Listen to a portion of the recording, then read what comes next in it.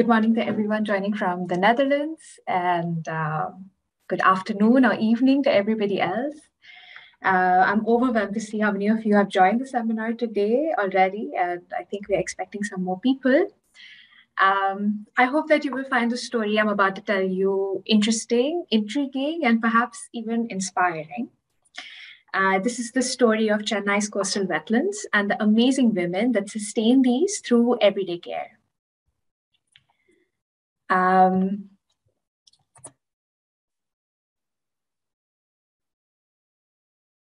Honoring the feminist values that have guided this research, I would like to begin with introducing myself and my position.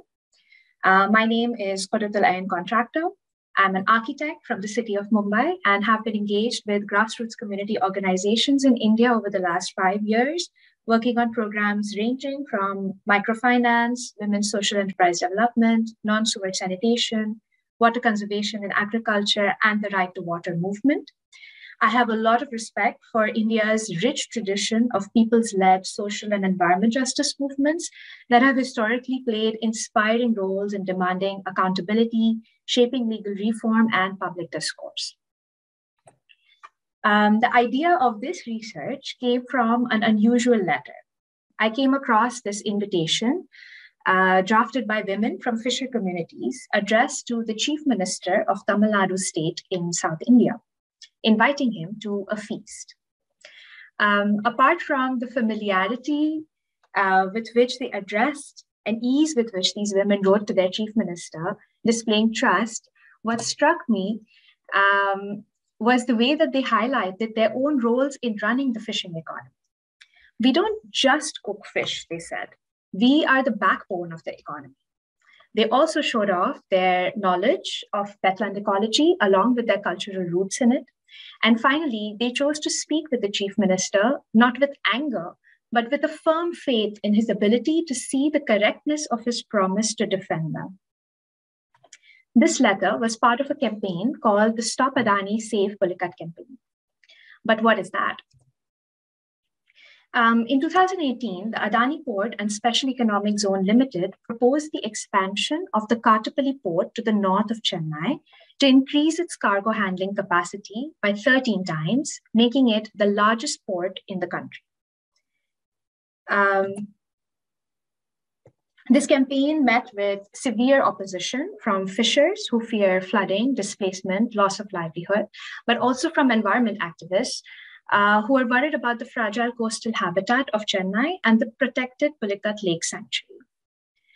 To understand this campaign, it's worthwhile to review the history of Chennai's coastal development in relation to expanding ports. So those of you who are unfamiliar with India, this is Chennai, located on the northern border almost of Tamil Nadu state. It is the capital of Tamil Nadu and is known as the Detroit of India. And Chennai is home to 3 major ports, including the first port ever built by the British in India. In orange, we can see the expansion of port-related industries in Chennai around the ports, all encroaching on the wetland area and causing erosion and coastal erosion and accretion issues. But seeing these encroachments documented through maps did not prepare me for actually visiting the place. On my arrival in Chennai, I attended a toxic tour of North Chennai, and the environmental negligence was plain to see. Disposal of untreated sewage into the river, heavy infrastructure, degraded riverbanks, ash ponds, and still persisting through this were small-scale artisanal fishers, almost comically juxtaposed against this heavy machinery. These fishers have a long history of resisting development pressures by using counter-mapping strategies to document customary uses and traditional rights of the wetland. In fact, this work, what they are doing of documenting these customary uses, this is supposed to be done by the state of Tamil Nadu as per the coastal zone regulations. But the state fails to do this, showing a clear preference for industry over indigenous fishers. And the question is, why does it fail to do it? To understand that, we must be able to see the historical context of deep-rooted social, political, and economic disparities that continue to affect governance mechanisms. Women fishers, on the other hand, point out the lack of recognition given to their crucial contributions to the fishing economy, both by the state as well as their own communities, where patriarchal structures remain quite strong. And valuing these everyday caring practices could serve to power knowledge claims made by the counter maps produced by the communities. With this proposition, I asked the question, how do women of indigenous wetland communities from Ennore-Pulicat show wetland care through fishing-related practices and participating in wetland protection campaigns? And then came the question, what does it mean to care? This actually is a very ripe debate, and the concept of care has received critique that the word is too ambiguous to define. But through my research, I found this particular description of care by a scholar called Joan Tronto to best fit my observation of everyday practices in Pulicat. Viewing care as a species activity, Tronto suggests that care includes everything done to maintain, continue, and repair the world, interwoven in a complex life-sustaining web. And because my research was inspired by collective action in wetland governance, I thought that perhaps the lens of care could also show more about how collectives are formed, how they collaborate with each other over shared concerns, and overlaps in their visions of a protected wetland. So here you can see my initial conceptualization of my framework, where I was trying to see how different actors, including the campaign organizers and the women fishers, how their lenses of care overlap to create what they understand collectively as a protected wetland. And here are some images of my fieldwork. This is the office of the Vetiva Collective, the Coastal Resource Center, and the Chennai Climate Action Group. These are citizen groups that are at the forefront of climate action in Chennai. They work with youth in the city and with each other, of course. They have a very vibrant office, and they supported me a lot to do this research. This is my first ethnographic study, and these are some images of my journey there. The people who helped me set up shop. This is my room where I stayed for 2 months of being on field. This is the view from my window. And after being in the Netherlands to study water management governance for a few months, when I went back home, I was rediscovering rural Indian realities and the kind of disparities that are seen in everyday life there. Some images of tribal families, and of course the beautiful Pulicat fish market, almost entirely run by the women of the communities. And just a short walk in the market can show you all this diversity in not just fish varieties and prawn varieties, but also diversity in women who run the market. They dry fish, they clean fish. This is the historical Pulicat town, which initially hosted actually a Dutch port. This is my translator and some of the images we captured while traveling through the fishing villages around Pulicat. So because I was investigating the concept of care, I initially identified 2 activities that, in my view, initially represented care. And these 2 activities were the seafood festival that I already introduced, but also wetland restoration programs that I discovered while being there that women from fisher communities were participating in. And I saw these 2 activities as potential acts of care. And I wanted to document perspectives of women who were participating in these programs. And so I chose these 9 different villages, and I took care to make sure that I would choose villages of different caste identities to see the differences in the way they see the wetland. So the villages which are marked in blue or which are shown in blue are of scheduled caste and scheduled tribe villages. 3 methods of data collection were used: semi-structured interviews, participant observations, and because Now I'm also making a film about this project along with a Chennai-based filmmaker, Bhargav. Photos and videos became also a strong method of data collection, either some images of us collecting information. And this brings me to my first point of discussion. The first point of discussion is to see women's everyday tasks as practices of care. As I mentioned, initially, I went into this research to document wetland care practices. But by being there and talking to these women, I quickly understood that women's everyday tasks were guided by care for their families, for their communities, and not necessarily for protecting the wetland, so to say. But because their lives are so deeply intertwined with wetland ecology and their health is so dependent on it, all family and community care can actually be seen as wetland care. And also conversely, all wetland care could be seen as family care or community care. And I wanted to show a few of the images of how their daily life looks. Although most of the women that I spoke to reported an improvement in water access, this is the state of their water access continues to be like this. So every day they collect water for their families so that their children can bathe and be clean. They do all these different activities to supplement the family income. They cook, they clean fish, they salt fish, they take care of other animals on the wetland as well. They make salt, they pick crabs, they pick prawns with their bare hands without using any tools. And valuing this work that women are doing as the backbone of the fishing economy, valuing this work actually aids the valuing of the wetland because of these tasks that they're doing, they are adding value to the wetland ecology. My second point of discussion is to care as groups. As women who have a shared reality of facing these patriarchal structures, they had begun already for the last 20 years to form collectives with each other and to make self-help groups. And these groups actually now form the basis of the resistance movement that exists in Pulicat today through the seafood festivals. And they also, as groups, participate in rehabilitation and protection of mangrove ecosystems. And both of these activities can only be done as collectives. So I argue that the formation of the collective itself is an act of care.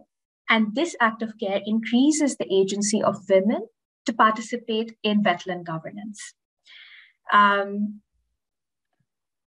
And then further, these groups that have been formed by women are able to create alliances with other solidarity organizations in Chennai. And these alliances go beyond social identities. They cut across social identities. And when there's interaction across social identities, socioeconomic identities, there is a discovery of diversity, which develops creative wetland protection strategies. For example, the idea of the food festival itself came by the meeting of these women with solidarity organizations.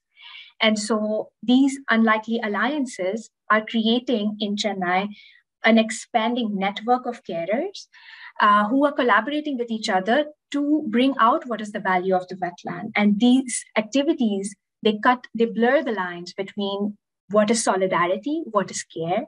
They blur the line between the care for environment and caring for each other, and environmental and social justice. While I was working with these groups, there was so much of interaction across caste lines that it was impossible to be able to see wetland protection as separate from social justice issues.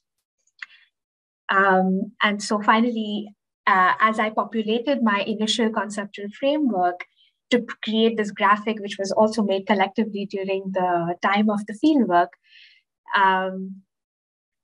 what I noticed was that what I initially thought that the lens of the campaign organizers who are from the city, from urban Chennai, their ideas would be overlapping with those of the women. But in fact, the work of these organizations is to shift their perspective from that of South Chennai to the other side of the wetland. And so the presence of the solidarity organizations is strong, yet they're hidden. because they are behind the camera. So the pictures that I've used to populate this graphic was taken by young photographers from North Chennai who did a 6-month workshop to document all these different activities that are taking place on the wetland. And their job actually was to bring forward the perspective of the communities. So as we improve our valuation of these wetlands by seeing the perspectives of fisher communities, we will be able to make more nuanced decisions about the development of wetlands, the future development of wetlands. And I also wanted to share with you guys, if I have some time. Abhishek, do I still have some time? Yes, absolutely, please. I wanted to share a video, which is like a preview of the film that we are making, hopefully would be released in the next 2 months. But I wanted everybody to be able to see the experience of these women and what we saw while we were there. I hope that the sound works.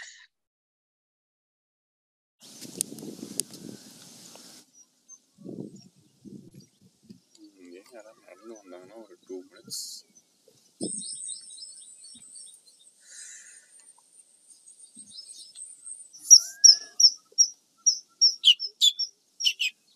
Hey, thanks for coming, dude.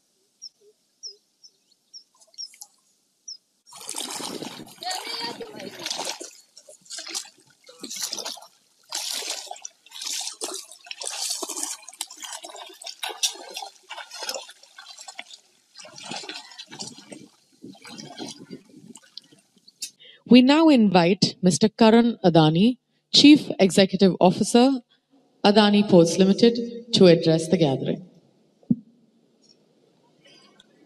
Even while the Ennore terminal was being constructed, we quickly realized that Tamil Nadu was growing so rapidly that we would need a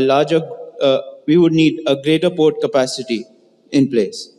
Therefore, we acquired Kattupalli Port, and today we are proud to state that since the acquisition of the port 3 years ago, it has seen increase in cargo volume of over 200%. We expect to be able to make this port one of the largest in the country, with a capacity to handle over 300 million metric tons of cargo, and make this a key enabler to support the growth ambition of Tamil Nadu.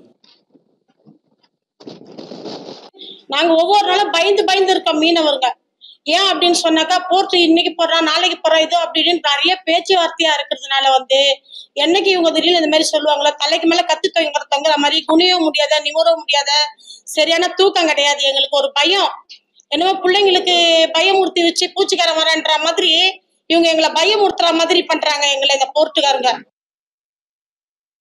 எதுக்கான திடீர்னு இப்படி பண்ணிருக்கீங்க? திடீர்னுனாக்கா இந்த அதானி இவங்கெல்லாம் இந்த இடத்தெல்லாம் வாங்கிட்டாங்க. வாங்கிட்டனால இந்த மீன்காரங்கெல்லாம் இந்த கடல் ஓர பக்கத்துல இருக்கக்கூடாது, இவங்களெல்லாம் அப்புறம் படுத்தணும் அப்படின்னு ஒரே பிரச்சனை புகார் வந்துன்னு இருக்குது. எங்களுக்கு இந்த பழையாறுகாடு விட்டால் வேறு எங்கே போனாலும் எங்களால் பொழைக்க முடியாது, எங்களால் வாழவும் முடியாது. எங்களுக்கு என்னன்னா எப்பவுமே மீன் தொழில் தான் எங்களுக்கு. எவ்வளோ காலத்திலேருந்து எங்கள் அப்பா தாத்தா பாட்டங்களாம் அவங்களிருந்து மீன் பிடிக்கிற தொழில் தான் எங்களுக்கு. இந்த மீன் பிடிச்சது தான் இந்த பழையாறுகாடு பகுதியில் இருக்கிற சலுகை எங்களுக்கு எங்கேயுமே கிடைக்காதுங்க. எங்களுக்கு எப்பவுமே நாங்கள் இந்த இடத்துல தான் நாங்கள் வாழணும், இங்கே தான் நாங்கள் இருக்கணும்னு நினச்சிக்கின்னு நாங்கள் இருக்கிறோம். இன்னைக்கு காலையில 8 மணிக்கு செய்யணும் அப்படின்னாக்கா நைட்டு 9 மணிக்கு வந்து மீனை வாங்கி வச்சு கிளீன் பண்ணி வச்சு நாங்க 1.5 மணி நேரத்துல இவ்வளவு சமையல் செய்தோம். 60 பேர் 100 பேருக்கு செய்தோம் நாங்க.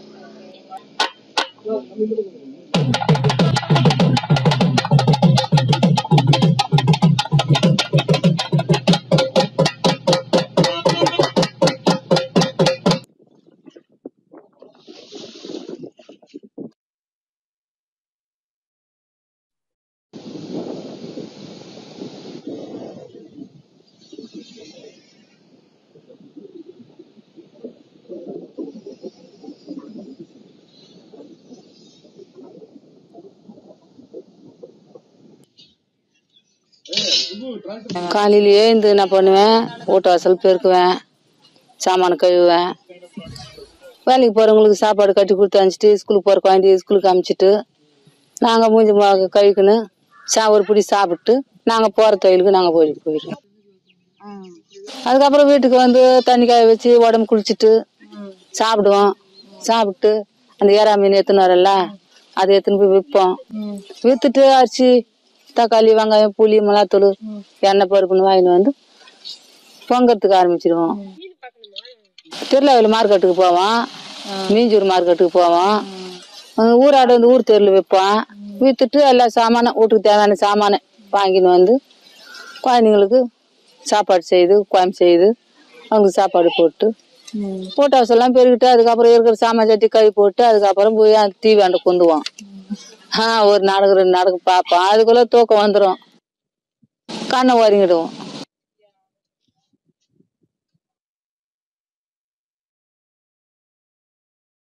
The biggest threats is the government. The biggest threats are the government and the government's vision for development.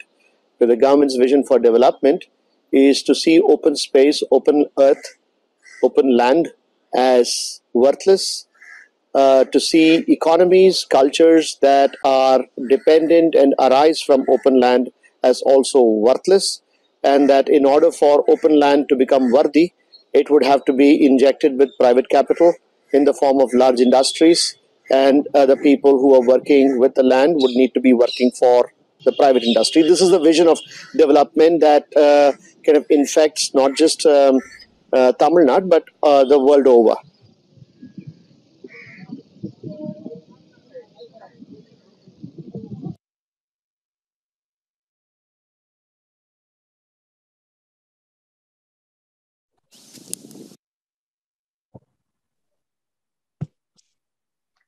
That is the end of the presentation. And I leave you with this question, and I'm open to answering more questions. Fantastic. Thanks a lot, Ain. Thanks for the presentation and this very thought-provoking question. I suppose in due course, we will get a sense of what you think about this, what your implied response to this would be.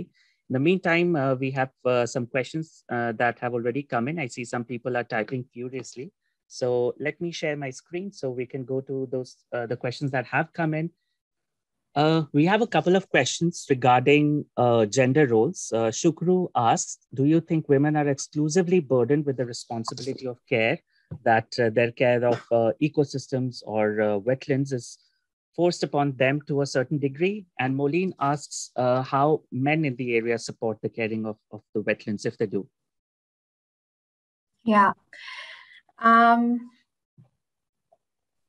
Well, Sukru, that's an interesting question. I wouldn't say that women are exclusively burdened with the responsibility of care.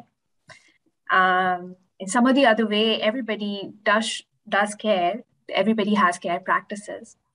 And this also depends on how do you understand what care means. So there are many ways to do this. I will try to share with you how my journey of understanding care, which is still ongoing, but some of the examples that initially influenced how I understand this concept. So care is a concept that is being adopted from the field of health. So healthcare. And in health, you have care practices, or like traditionally, there used to be a division between care practices and curing practices. So curing practices, for example, if you go for surgery, cure practice is what the surgeon does. They will work on you for an hour or so. They do something very technical. They cut you. They do something that that requires a very specific skill, right? And then that's it. That's the intervention. But for you to survive the surgery, there are a myriad other things that need to be done. Cleaning, cooking, or whatever, like feeding you, taking care of you, giving you medicine, all these other paraphernalia activities, all these are called care practices. And these are activities that are not valued as highly as the cure practice is valued. So it means that the person who gives care is often paid lesser, has a lower social status as well. So now, depending on the context that you're studying, this could be not only women. For example, in my case, there's also a lot of caste angles that affect who is offering care. or whose work is called care and whose work is called cure, who is called a fisher and who is not really given an identity card saying that they are a fisher. So that brings me to Moline's question. The scheduled tribe communities, the Irregular communities that are living in the Pulicat region, who are handpickers, these are not only women. Also, the men do this because access to technology, access to tools is a question of economic status, but also social status. And so even men are handpickers. You see, even men work on the fields. But I chose to study women because they would be like the women from the scheduled tribe communities would be at an even lower social status, let's say, or treated as such. And so that would really bring out the nuance, but I would not say that it's only women who offer care. But the burden of care, yes, tends to fall on those who are more socially vulnerable in a context. Thanks. The next question is from C. Mom, who says, did you have the opportunity or did you deem it important to discuss with bureaucrats and administrators the concept of care and how to incorporate it in day-to-day administration or spatial planning? Simone, in this, for this research, I was not interviewing anybody who was a bureaucrat or administrator. The purpose of my study, I knew already from the onset, was to document the perspective of the community. However, I think your question is a very interesting one and could be a next step to see how are they understanding the concept of care, and they probably do as well. And I'm sure there are studies like that, but I was not really concentrating on this aspect in my study. So. Mm-hmm. The next question is from Long Huang, who asks, were these rural areas or like peri-urban areas? And do you know or reckon whether the concept and practice of care is valued higher in agrarian situations or agrarian economies? This is... So the Ennore-Pulicat wetlands stretch all the way from North Chennai till the border of Tamil Nadu. And I would say that the southern part of Ennore-Pulicat wetlands are much closer to the city and are almost like they're the margin of the city. And then Pulicat is a bit more remote, but takes about 3 hours on public transport to get there. The market is definitely connected. So fish from Pulicat is being sold in Chennai. These kind of connections exist.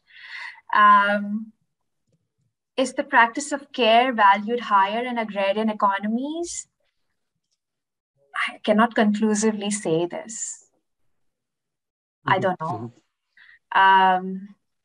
But if you look at the case, if you just look at this case, the work that is done by the women of the community is, most of it is unpaid. Even though this is a rural, we could say rural context or at least peri-urban context. So in what way also do we value it is another question. Is payment in terms of money the only way to value it is another question. So I don't know, but it's a provoking question. Long. In your interaction with people, some of these women, did you get a sense of, so yeah, this is just my question. Did you get a sense of dissatisfaction or an aspiration to be paid for some of these things, some of these services being provided? So a lot of the women who work on the market, who are cleaners, fish cleaners, or are second degree sellers, these are women who are often single women or the only earning members in the family. Either their husbands have passed away or have abandoned them, or they don't have any sons in the family. So these women, most of the times are involved in this kind of work, like cleaning fish. For example, as a customer, you go to buy fish and then there's somebody else who cleans it and you pay them a bit. But this work is not regularized, and so the prices are not fixed. And so a lot of these women complain that they were not being fairly compensated, or that they were not paid the wages that they wanted, but the customers would just bargain with them because of this hierarchy in social status. They didn't really have the power to argue with them. So in that sense, yes. But I think the overall aspiration was so much more about realizing their own potential to have a voice in this community, to protect the wetland, So they see, like, especially the women whose husbands are fishers or who are from traditional fishing communities, they really saw themselves as family units or as village units even. Yeah, I hope that answers the question. Mm-hmm. Thanks for that. Satrupa asks, what has been your perception of the awareness among the people of mainstream urban Chennai of the existence of these communities, their activities of wetlands care, and the implications not just for themselves, but for the city as a whole, and how to grow such awareness so they have more solidarity from groups beyond their own communities? Right. Big question. Yeah, Satarupa, I think you might be from Chennai. So while I was doing this field work, one of the activities that I participated in, along with the solidarity organizations, namely the Chennai Climate Action Group and the Better Collective, they were organizing already this photography workshop for 6 months with young photographers of North Chennai who had been documenting life in North Chennai. And while I was there, we held a photo exhibition in a very elite cafe in South Chennai. And I was quite amazed to see, I'm not from Chennai, I'm from Bombay, but I was really amazed to see the number of people and the diversity of people that came for this event. It was a 3-day event displaying these photographs of the kind of different local economies in North Chennai, the women fishers, the handpickers, children. They also, because the photographers were residents of North Chennai, they had also been able to document the floods of the city. And so this became really a platform for different groups to interact with each other,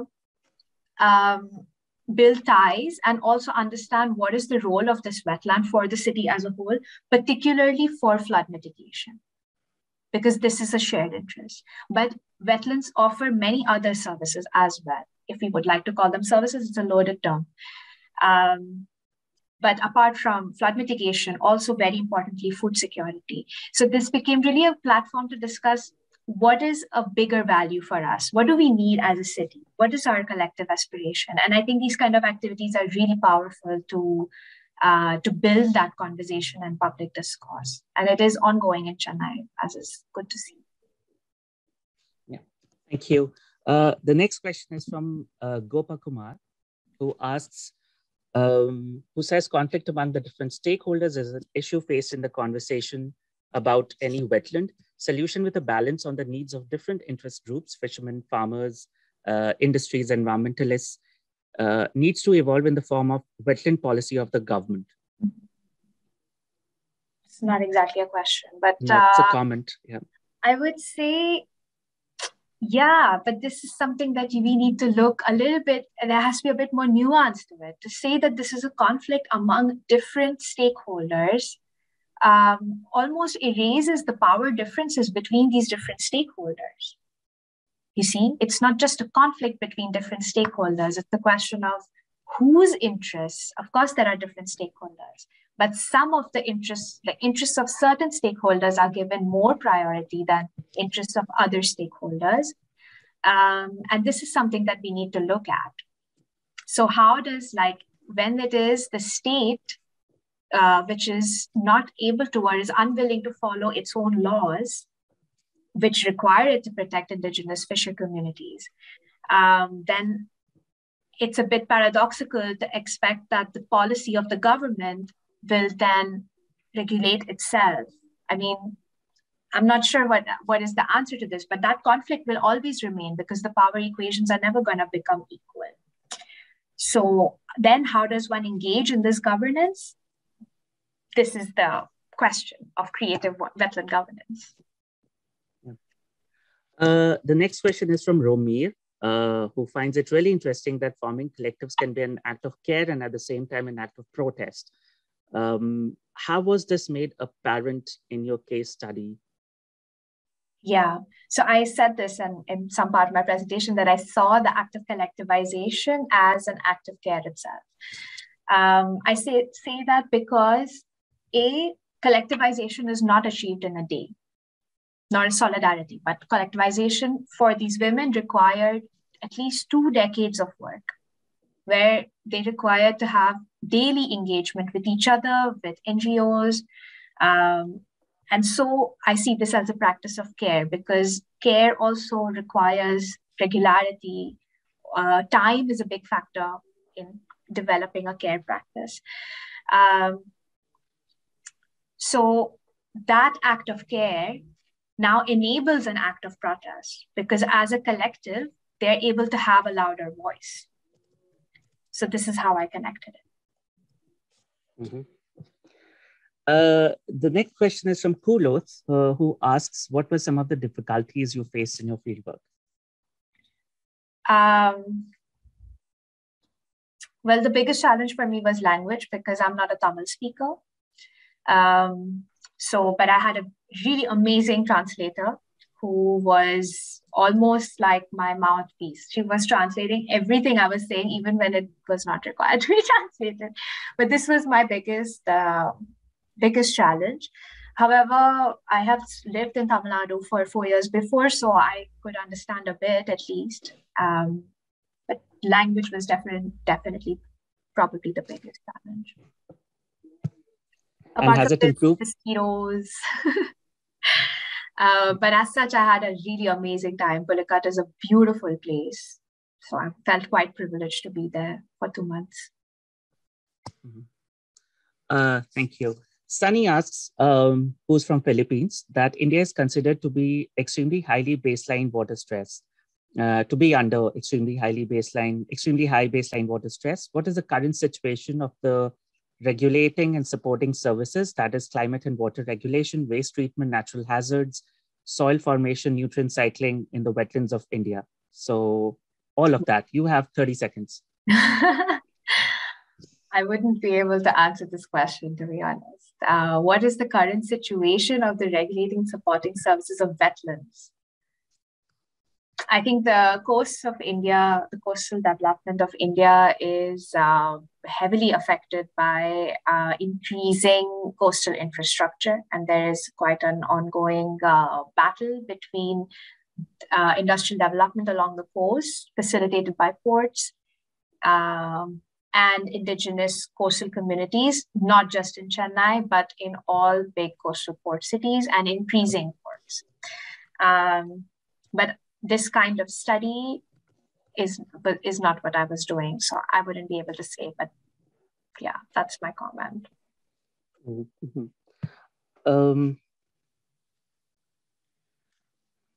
Jacinter, sorry if I'm not pronouncing your name properly.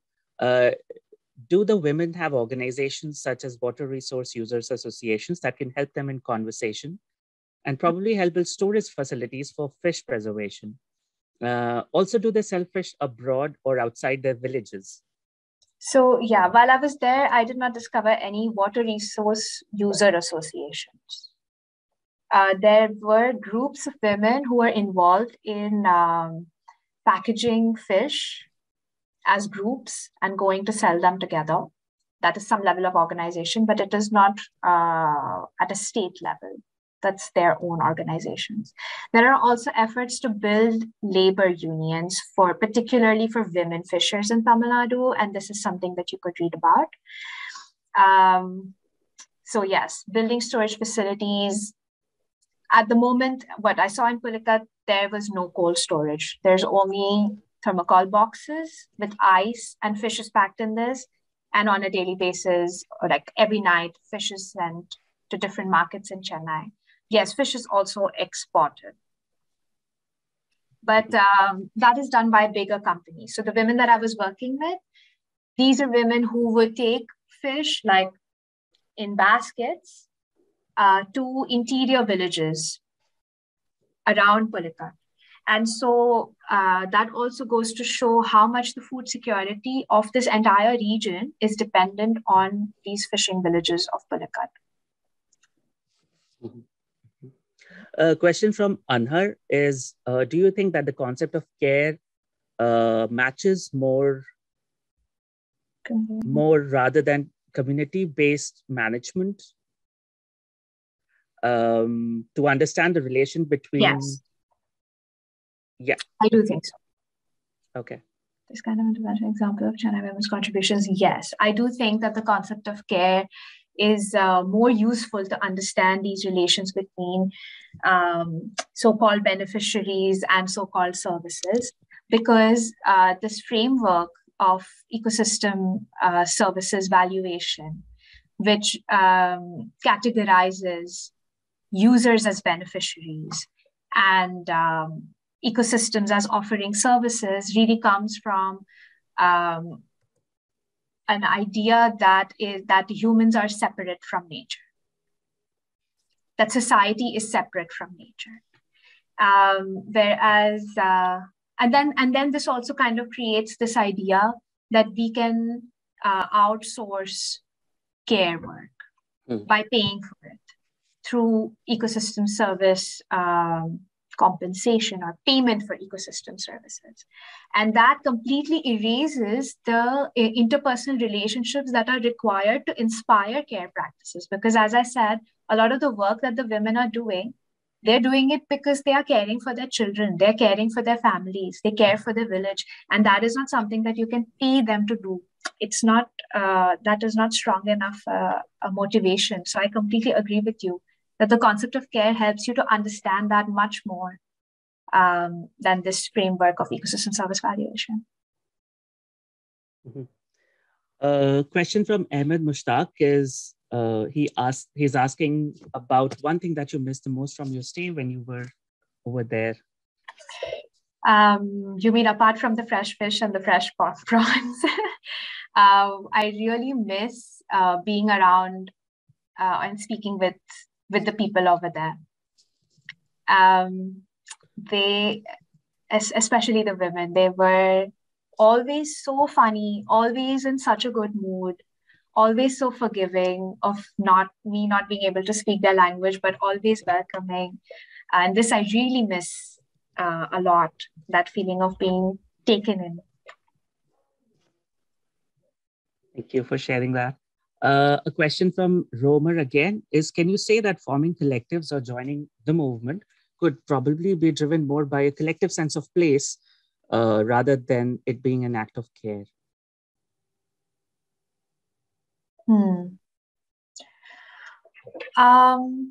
Maybe, but I don't see why those are contradictory to each other.